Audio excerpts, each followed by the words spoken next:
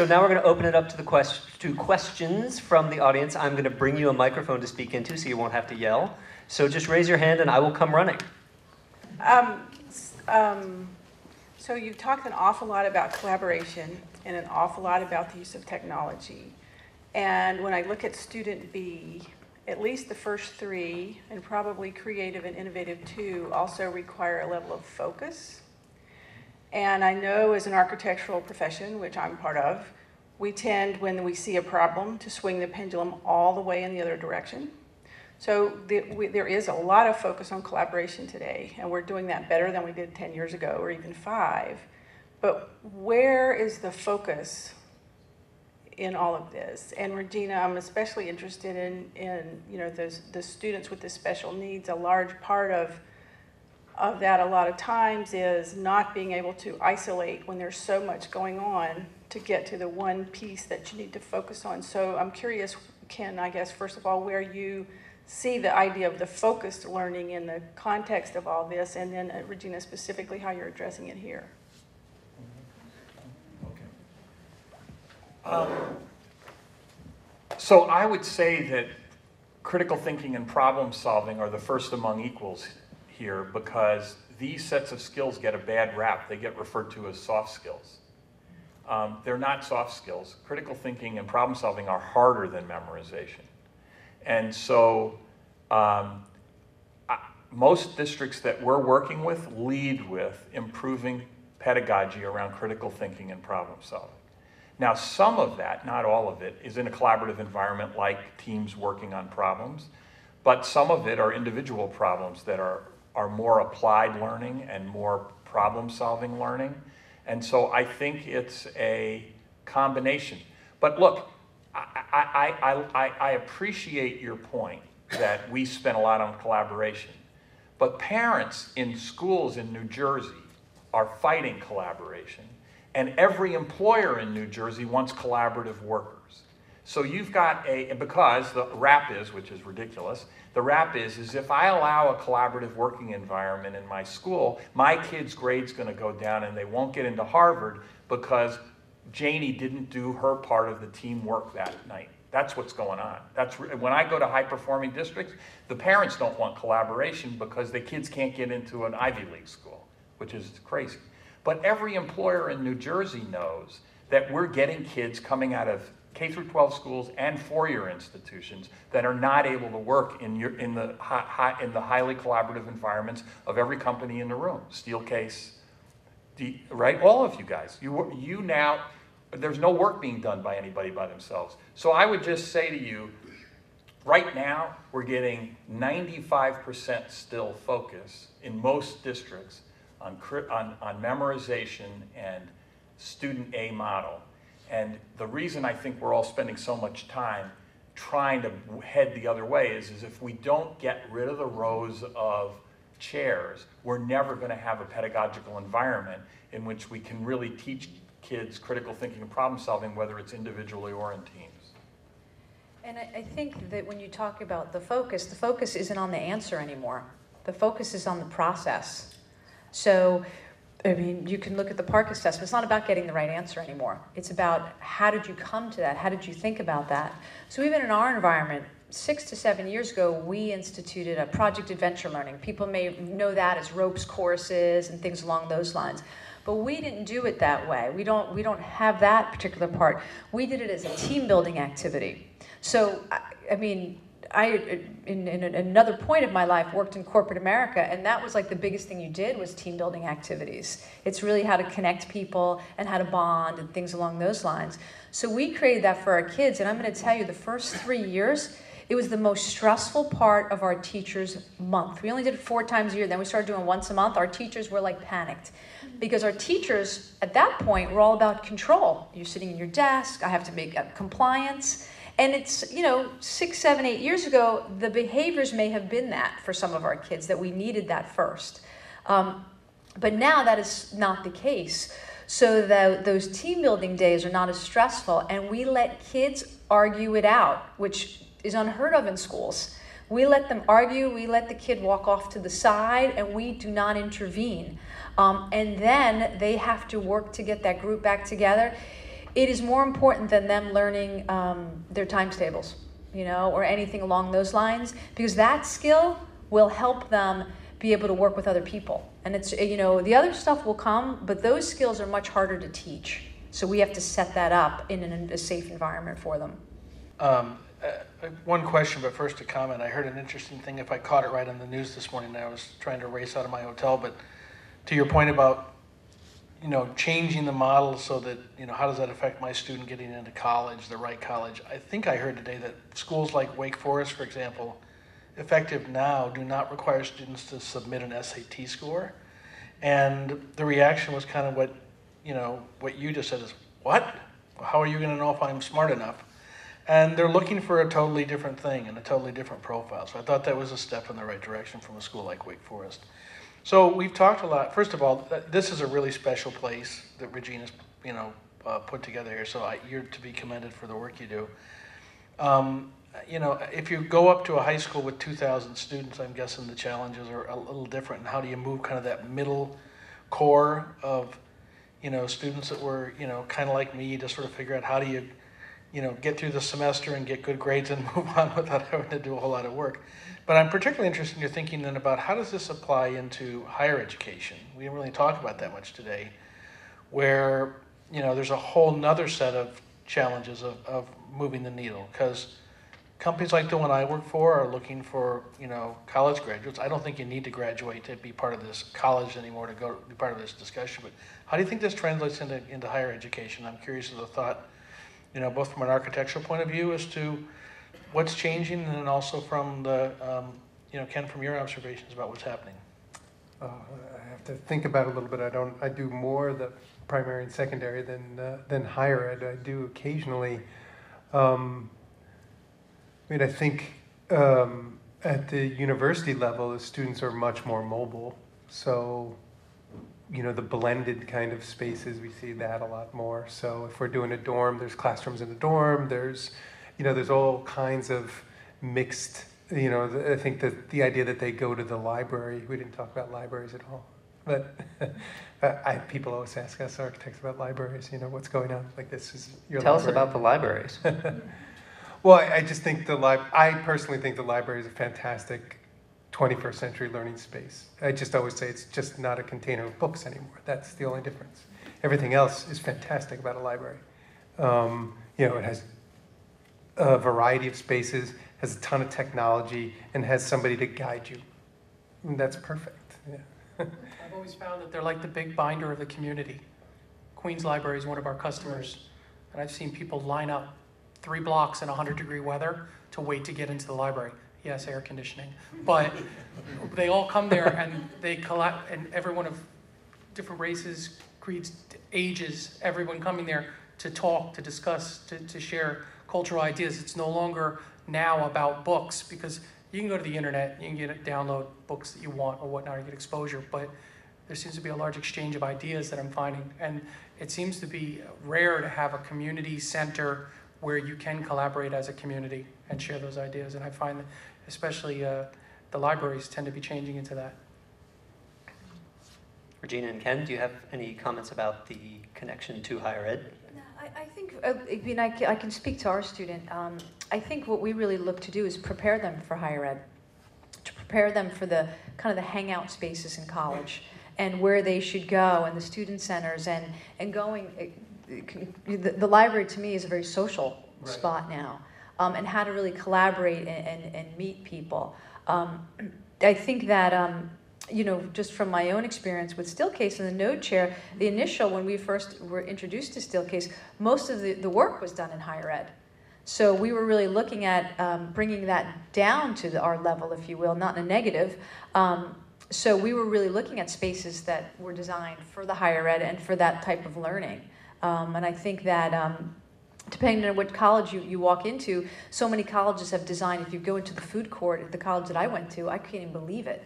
I wish I was there now. But some of their dormitories and some of the other spaces I might as well still be there now, you know? So they've taken on some things, but not everything. But I think what we have seen is there is a method to their madness about why the food court looks so you know, inviting and why they're, you know, Barnes and Noble takes over your bookstore and stuff like that. Because I think at the university level, they find they have to draw them out. They want them to communicate with each other. Otherwise, because of technology, they could just wind up doing everything from their room. They can access the library from there, you know, and everything. So we do see that need for commons to have that social and interactive collaboration happen. Ken? So I didn't, neither of us mentioned that my background is I'm a recovering attorney by training. And so I come to education late. I didn't really get to education until '96. It is totally counterintuitive to me that I have discovered that the lower down the teacher is in the K-20 chain, the more receptive they are to student B. So if I walk in and I talk to elementary school teachers and I say, that's what we're looking at, they'll go, you know, we're in the business of trying to figure out what our kids need, and we actually do some of that, not all of it, but that looks, and if you're telling us that's what the kids really need, tell us how to do it, and we're open to it. By the time, maybe some of that in middle school, not much. By the time you get to high school, and then by the time you get to higher ed, totally, the educator's persona is wrapped up in their personal identification with the student A model. They're all there because they're experts in math, science, English, and social studies.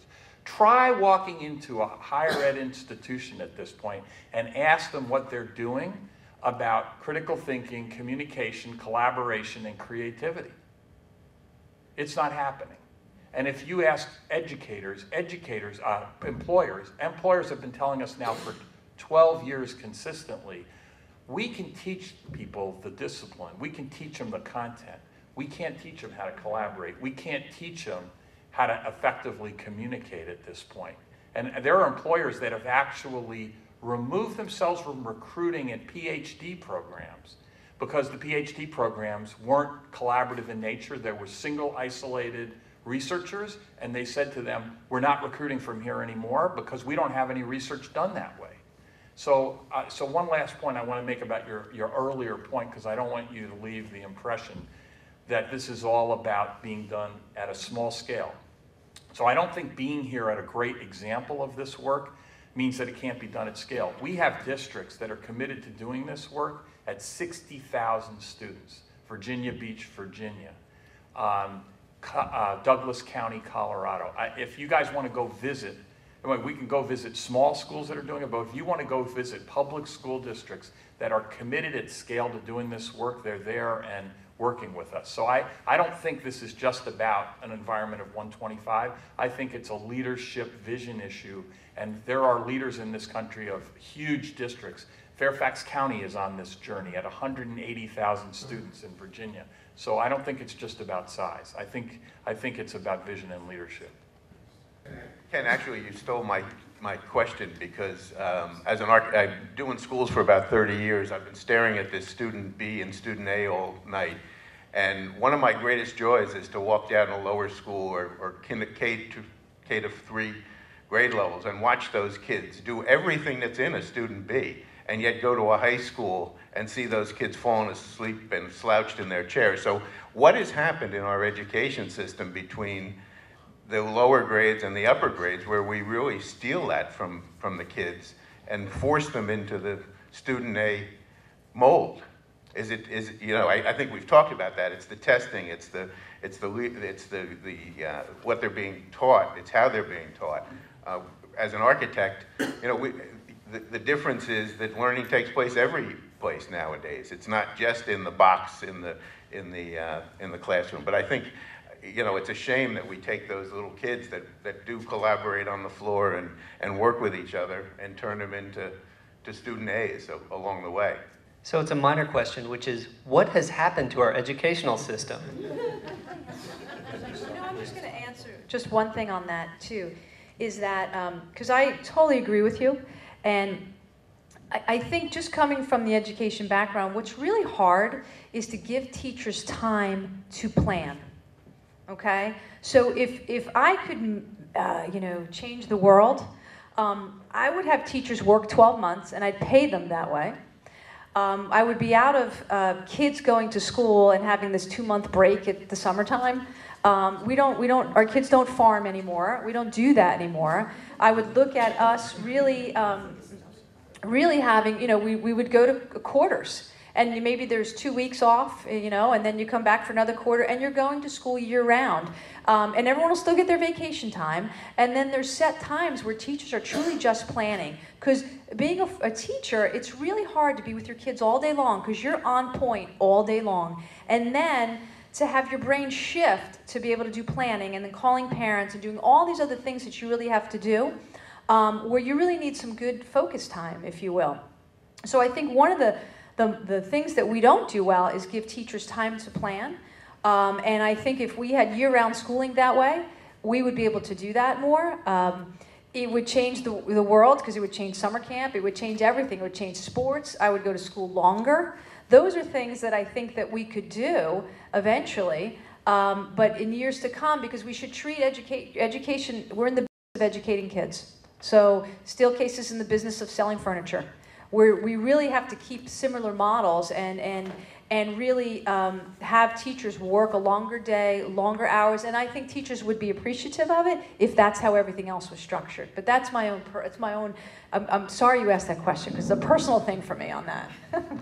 So in the answer to the last question, I think I answered part of this, which is the way we train high school and college teachers is very different than the way we train elementary school teachers. And so I don't want to be too hard on them. They grew up being told that their job in life was to teach their content discipline.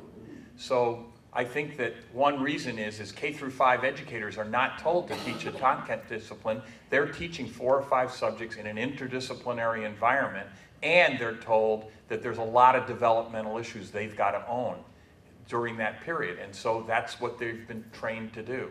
But I want you to look at longitudinally differently, which is in the 50s and 60s, we were effectively training the whole spectrum for cut scores, for content mastery, for discipline, for loyalty, for work ethic, and we did a pretty good job.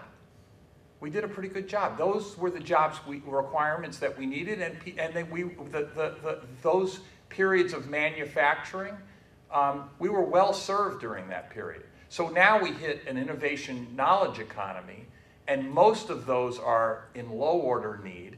And the things that are required are applied learning. We weren't teaching it. People get all mashed up. Our cut scores globally are bad because we don't do well on applied learning. We've never been teaching it. So let's not beat ourselves up too much. We never went around saying we had to have applied learning. Now the Common Core has applied learning in it.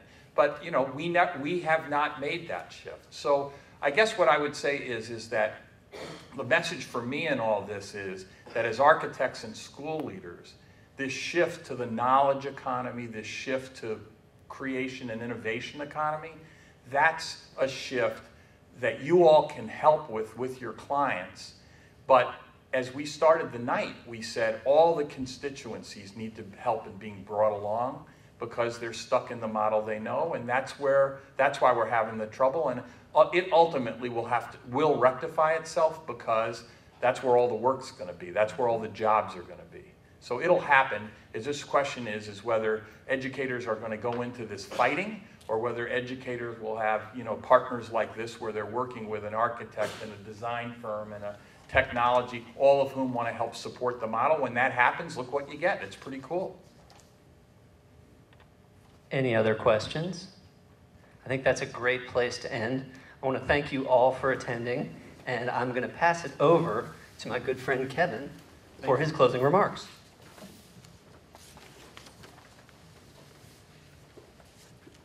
So I guess my question to everybody is, I'm ready to go back to school, right? So I want to be student B. I know I was student A. So the other thing I'll share is that I have 2 freshmen, one in high school and one in college, and I can't wait to go home and have the conversation with them to figure out, especially the college student that's costing me a lot of money. Let's understand how we're learning, okay? So this concludes tonight.